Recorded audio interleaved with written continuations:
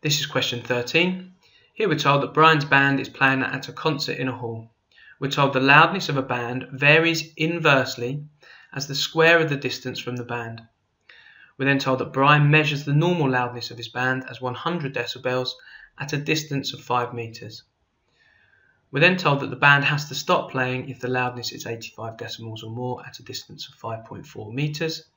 And we're asked, does the band have to stop playing? So what I'm going to do to begin with is I'm going to pick out this sentence. And in particular, I'm going to pick out this phrase, varies inversely.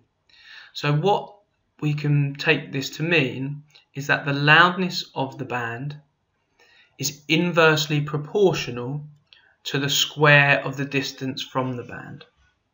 So what I'm going to do is I'm just going to write this out algebraically. I'm going to call the loudness of the band y, and then I'm going to call the distance from the band x.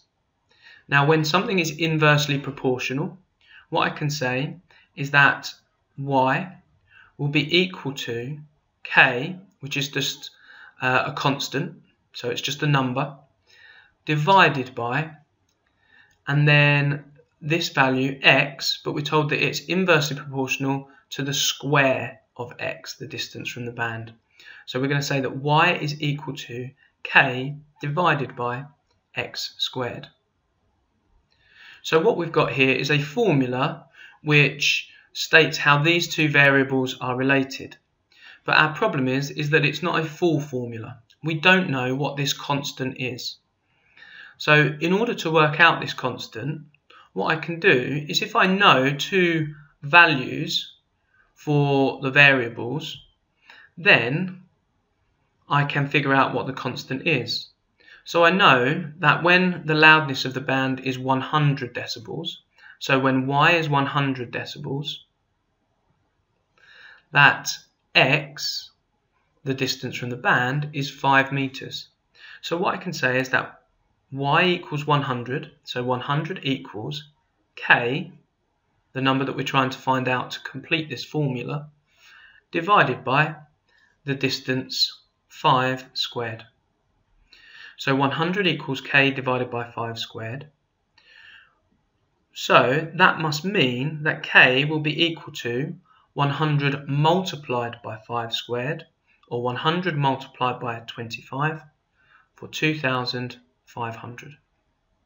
So we've got a value for k, which means we can write our full formula for the inverse relationship between y and x. And that's going to be y is equal to k divided by, sorry, not k, we've worked out k. We're going to say that y is equal to, so k is 2,500 divided by x squared. So now we've got a relationship between the two variables. Now what we're told is that the band has to stop playing if the loudness is 85 decibels or more at a distance of 5.4 meters. So what we're going to do is we're just going to take this value here, 5.4 meters, substitute it into our formula, and then we're going to see what value of y that gives us. How loud will it be from a distance of 5.4 meters away?